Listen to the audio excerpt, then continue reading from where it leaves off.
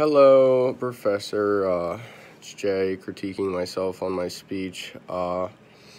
Throughout my speech, I thought that I did an okay job of talking. I thought that maybe I would have a little bit of an issue talking and not mumbling. Hopefully, I'm not doing that right now.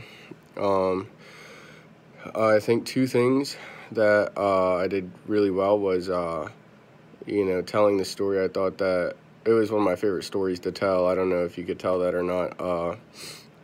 I love telling that story. It's part of me, and I thought that was a really good way to introduce me to the class. However, I also think that I did project my voice pretty well. I thought I was loud enough for the back of the room. Maybe I wasn't, but I'm still going to try and work on that. And three things I thought that were not so great were, like you said in the beginning, I had my hands in my back pocket. I guess instead of crossing my hands, I decided to be like extra open, like I'm not trying to divert away from anything.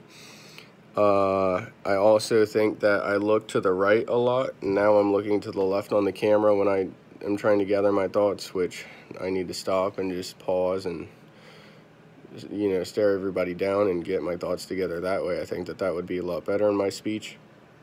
And I do think that I need to work on my voice and projecting it higher and maybe a little bit lower, or trying to get a little bit more emotion out of what I'm trying to convey out of my speech.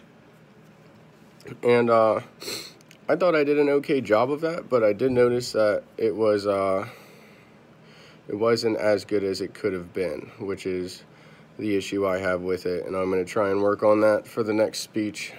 But that's all I have, so thank you.